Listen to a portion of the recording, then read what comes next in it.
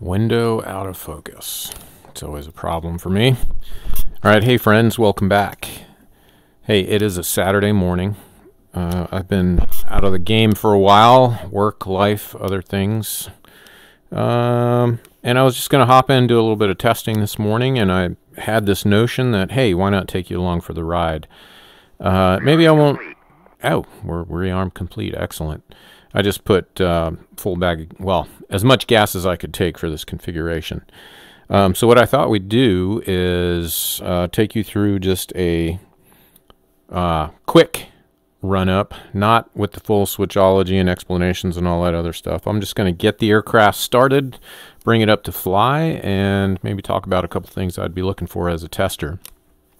We know we're in a test build because at the top there, they've provided us testers with some various adjustable settings, etc., that we can manipulate, and things like import forces, trims, etc. So as we go through the test process and try to refine the behaviors, there's little sliders and numbers and stuff I can manipulate to try to dial in the behaviors as I remember and as I feel they're correct, and to match the numbers and stuff like that. So that's what you're seeing up there. Let me go ahead and turn on my control indicator right now. All right, so you see that right there. And just trying to anticipate what questions y'all might have. So control setup, I have VKB Mark IV rudder pedals, a Virpil CM3 throttle. I do not have a collective, and I use the push is up, pull is down configuration, which some of you might think is a little counterintuitive. For me, it works. Forward, go up, backwards, go down. When I have it in a collective configuration, my brain was turned upside down and I couldn't make it work. So that's the way I use my throttle. I have a Virpil Constellation Alpha on a 20 centimeter 3D printed extension. The extension is homemade essentially. My son made it in his high school engineering lab. I found a gooseneck design, I guess, on, I don't know, one of these 3D websites. Gave him the design and he printed it for me, and it's been working great. So I'm on a 20 centimeter extension. As far as controls, let me see if I can't show you what I got. I don't believe I have any curves or anything set up. So there's my pedals right there. So currently everything's flat, no dead zones. Look at my cyclic and pitch and roll here. All right, that's roll. Everything is just zeros. You get the idea. All right, and let's see my throttle, and well, that's throttle, that's collective, etc. So there you go. That's what I use for my setup. You can see my control indicator over here. There's pedal and my collective. All right. Okay, so we're sitting in a cold and dark cockpit. I'm going to go ahead and get her cranked and just talk through the real basics of the crank. Now, there are still some discrepancies, and it seems like every test build, it's 2 steps forward and 1 step back, so certain button behaviors and things sometimes change. It's either from an ED patch or, I don't know, errors creep into the various builds. Who knows? But regardless, I'll call out if there are discrepancies or things that I note. One of which being the hydraulic system switch right here. Normally, even in a cold cockpit, this would be on. You never really turn this off. It's always just on. For some reason, even though it used to be on in previous builds, now it's off, and I can't actually flip it off, and I've discovered that I can only turn it back on when power is applied. So there's been some logic applied within one of the builds, and that's noted. We'll get that fixed. But at any rate, let's go through a quick start here. All right, so I'm going to do a quick check of my circuit breakers, and as I move forward, what I need is ignition to provide spark, and then I need power to my FADEC. So I'm going to go ahead and flip those circuit breakers forward. I can turn my anti-collision light on for the start. I'm going to leave my battery off for now, and then I'll just do a quick check of the panel here. Everything looks normal. If you want to know more about all the switches, buttons, and dials, go look at my 3 or 4 hours worth of detailed talk through a cold cockpit. But today is not that. All right, then dummy checks prior to the start. So I'm going to make sure my key is in and on. Currently my throttle, I want it all the way down off past the idle detent. So if I roll it forward right now, and I'm trying to bring my throttle all the way back, but it will not close again until I press this idle detent, and then it flips back so that I can roll my throttle back. And by the way, I have my throttle currently on my flap lever on my analog axis on my throttle quadrant. So that's what I use for the throttle right now. It works. All right, and then the last thing, I'm going to verify that my circuit breakers are in fact on, which we already did. So key, throttle, and circuit breakers. Then I'm going to flip the battery on. Whoops. All right, you hear the little click as the battery relays close. Next thing that is going to happen in about 15 seconds as the audio system runs through a built-in test. We're going to hear the low rotor audio. Then I'm just going to act that off with my acknowledge switch here. So there's the audio. I'm going to do one click of the acknowledge switch to act off the audio, and my remaining caution and warnings remain on the screen, and I can run through those. So each page, you notice I have 13 cautions and 3 advisories that are available. So all these are normal indications, and I can page through each one with an additional press of the act switch. And then I get to the last page, and that acknowledges all of them. And if I want to recall that, I just go to recall, and it brings up that first page again. All right, I do note that I have 24 volts, which is above the minimum 20 required for the start. And right here, I'm going to look at my clock, and I've already noted we're going to change the contrast on this so it's a little bit easier to see. I'm going to put my mode on stopwatch, so I have zeros across there. When I'm ready to start, I'm going to start my start timer, and at 5, I'm going to go ahead and hit the start switch. So to prepare for the start, I'm going to set my throttle at idle. That tells FADEC that I'm going to initiate a start sequence. I now have 1 minute to hit that start switch, otherwise FADEC times it out as a safety precaution. So now I'm going to hit this start-stop timer, count a few more seconds, and 1,000, 2,000, and release. All right, I see NG is on the rise. I got to have a minimum of 14 volts by 10% NG, which we do. We got 17 volts and holding. There's light off at 11%. TGT's on the rise by 18% NG. And I look over at pressures and temperatures moving by 20%. And I got to have blades turning by 25% NG, all of which is happening right now. I have my initial and secondary peak on the TGT. Now it's stabilized and coming back down. The next thing I'm looking for is for my start volts to drop to 0 or near 0 at 55% NG, which indicates that the FADEC has released the starter and the starter is off and we have a self-sustaining fire. So you saw that my start volts dropped to 0. And now I'm waiting for the engine to stabilize between 63 and 65 NG, which we have. TGT is stable. Looks like a good start. All right, the next thing I'm going to do is immediately go up to my DC gen, and I keep hitting the switch the wrong way. All right, DC gen, AC gen, essential bus, my fuel boost. I can put my IFF circuit breakers up and my particle separator circuit breaker in. I don't care about these things right now. I'm not going to talk about them. We'll just leave them as is. They don't matter currently. And I note on my start, I'm at 1:30. I used probably 20 seconds to talk about the other stuff I was just talking about. So our start took about, I don't know, about a minute or so. Okay, now I'm just going to reset this guy. Notice I still have AC gen, pitch roll, disengage, rectifier, and a bunch of other stuff. I can now turn on my hydraulic system switch, which I couldn't do before. And I need hydraulic power to turn on my SCAS power. So I'm going to turn my SCAS panel power on, turn on the pitch roll channel and the yaw channel.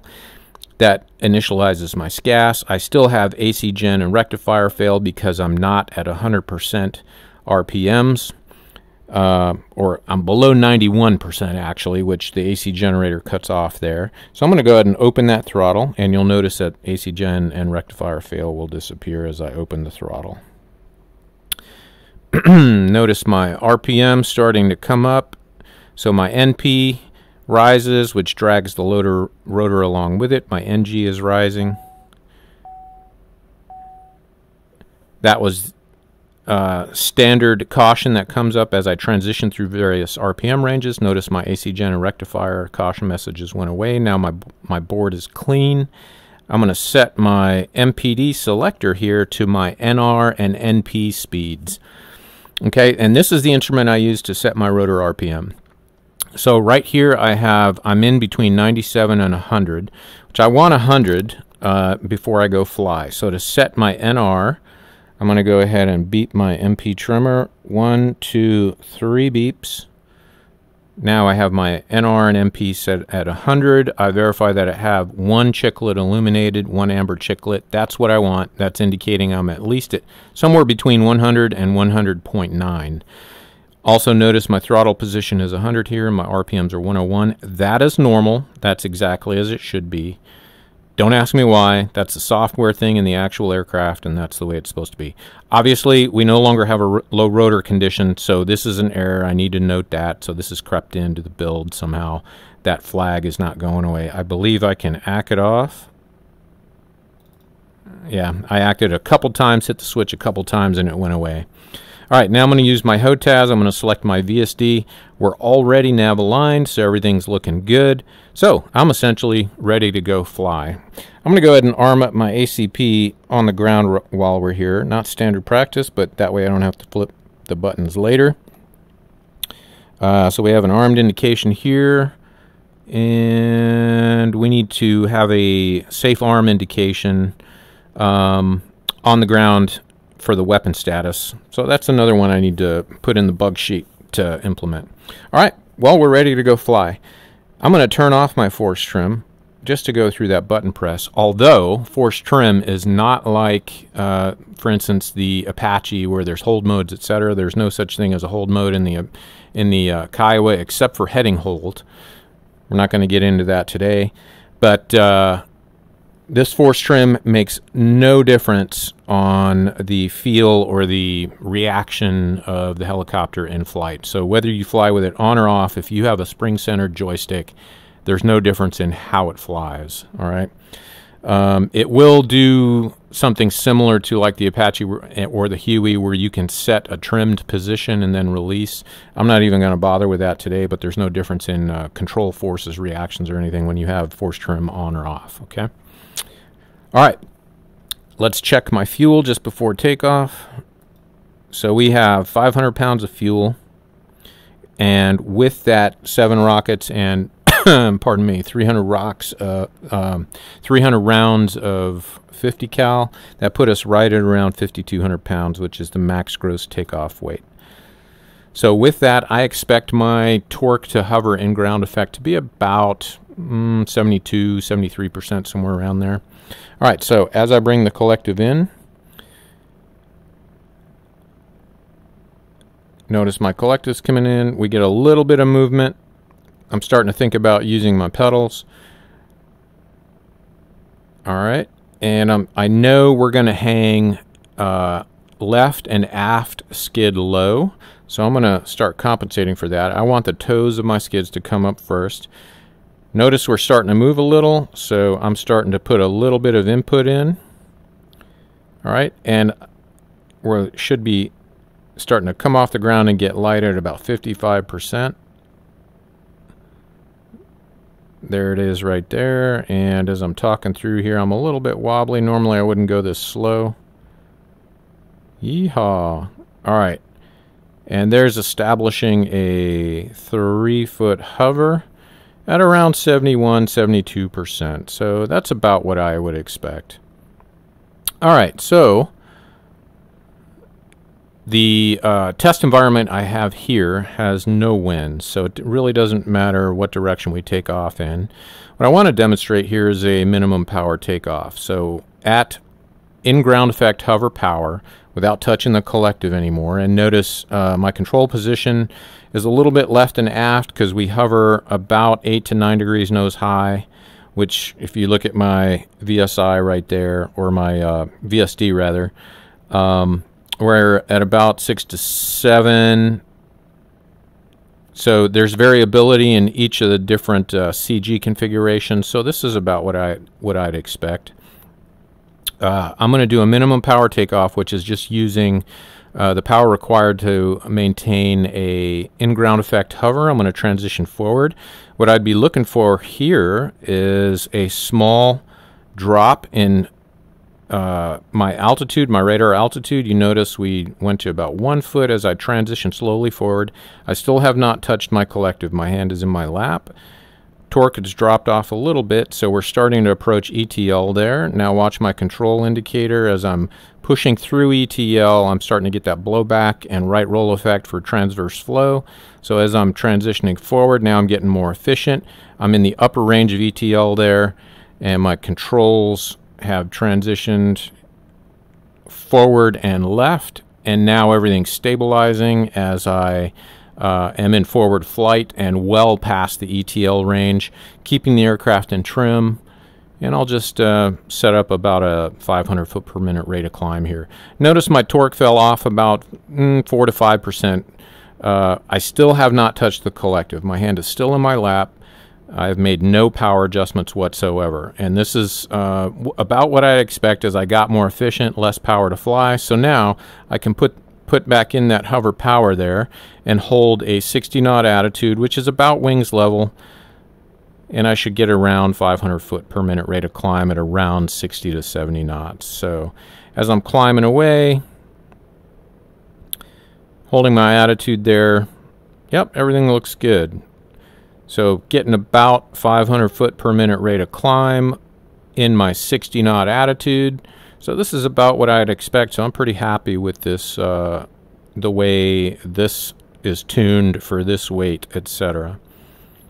All right, so I'm going to clear myself to, well, let's go to the left. I'm going to clear myself to the left, come around to the left, level off my flight path.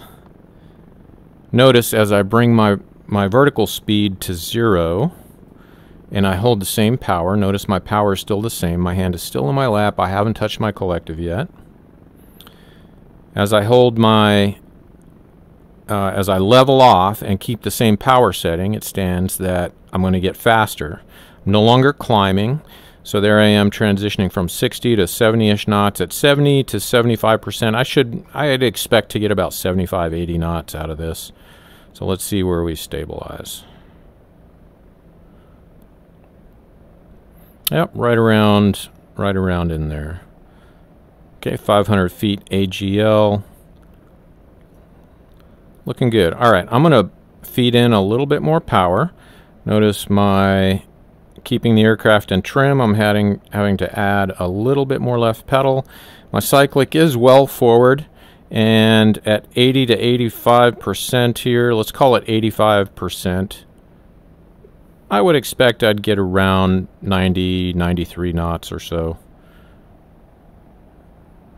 My vertical fin is now offloading much of my tail rotor requirement, so you see my pedals are closer to neutral. There's that 90 knots coming, and I'm having to apply forward and right cyclic now.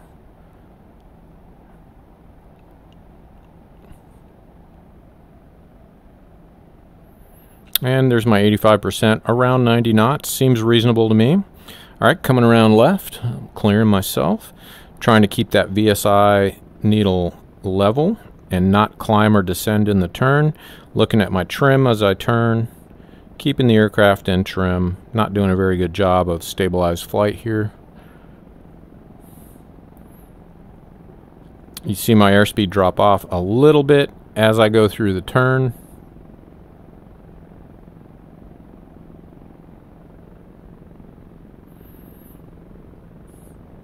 Now let's shoot at a couple targets. So the targets that I'm looking at are those two in the center of the sod there between the taxiway and the runway. So I'm going to line up on those. So I'm already at altitude. Now you notice I have my grease pencil mark in front of me there. That's the default position. I haven't moved it. I'm going to use the circle of action technique. I'm going to action my weapon, so I'm going to use my HOTAS to go to my right station weapons page, and I'm going to line up on that target. I have too much torque. I'm going to set for cruise torque.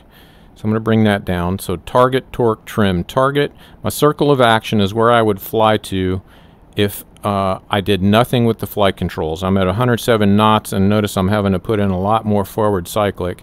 I'm way faster than I want to be. I'm going to come off this target dry. Just wanted to demonstrate what the circle of action is. So once again, the circle of action is that point on the ground that is not moving as you're flying towards it, and it's the point on the ground that you would hit if you didn't do anything with the flight controls, provided your torque, trim, and all your other flight settings are correct. So at 75%, we'll call that cruise torque. I'm not going to touch my collective as I do this maneuver. So this will be a climbing right-hand turn with cyclic, leaving power alone. I'm going to stabilize at the top, reorienting on the target in the opposite direction, and then we'll see if we can't line up with the circle of action technique. All right, climbing through that turn, bleeding off my airspeed, 45 knots. Really don't want to get any slower than that.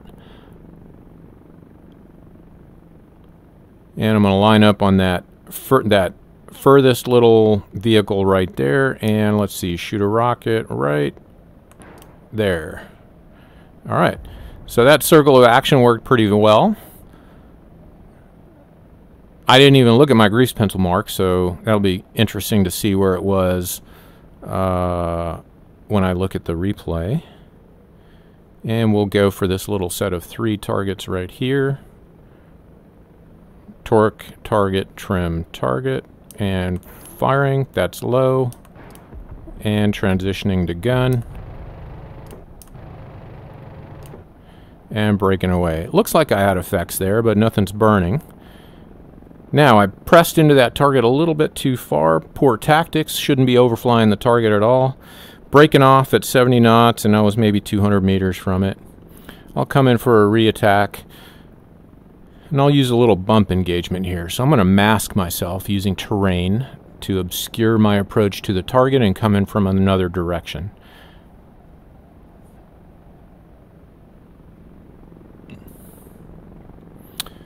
So I'm going to ensure that my rockets are reselected. I know where my target is, well off to the left. I'm going to use this break in the trees to get me lined up on the target. Man, my VR performance is really terrible. Alright, I'm going to unmask, look for those targets. There they are in front of me. I'm going to do my cyclic climb. I started off a little bit slow. There's 40 knots. Going to re-engage here. Alright, target, torque, trim, and target. Firing now. And transition to gun. And breaking away. Now, I'm sure many of you are wondering about the sounds and the etc. So all of those are essentially placeholders. So all that refinement will be happening as the model is matured. But I thought y'all might enjoy a little sneak peek into the test process. I talked through some of the things I'm looking for. Let me just go Winchester here. So come back around on those targets to my left there. Now I'm going to increase the power just a little bit. I've got the wires in sight. I'll turn inside the wires, come back around on a left brake, cyclic climb, and then orient on the targets, reselecting rockets.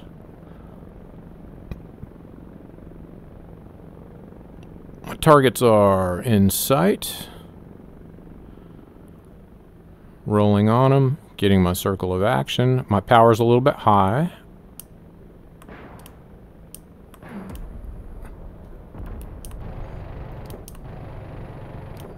And breaking away. A little bit of mushing there at the bottom as my tail was tucking under. A little bit too much aft cyclic as I was breaking off that target. And last, let's finish up with I'll do a terrain flight deceleration in front of these trees up here just to demonstrate the flight model characteristics as I bring it to a hover from forward flight. So starting at 80 knots, I intend to stop in front of those trees. So as I bring the nose up, I'm reducing my power. So notice my torque is about 26%. And as I slow down, I'm feeling for ETL. I'm feeding that power in, feeding that power in. I fell through at the bottom there just a little bit, but I want to reestablish my hover power prior to approaching 5 to 0 knots airspeed. So that wasn't the greatest execution there. So let me try that one more time. I'm in the multi-thread, by the way, and my I have an AMD card. I have the Mac Daddy AMD card, and it was very disappointing in terms of VR performance. Kind of regretting my decision. Hopefully they fix the drivers in the future, because it's not great.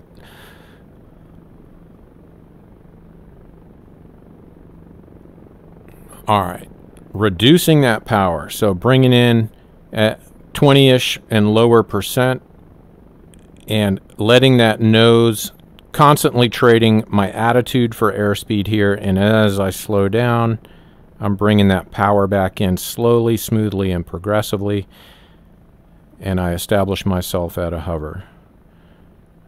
All right, let's land this puppy.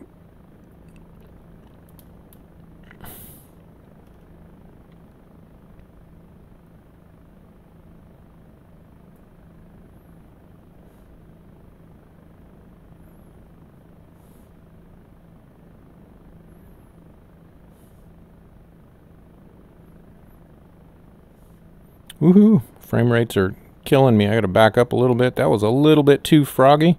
So coming in, looks like I'm at about 8 feet or so. I'm going to back her up. And look down and commit to that landing. That was a nice 10-hour flight school landing there. All right, folks, hope you enjoyed it. And we're continuing progress on the module. Don't lose hope. See ya.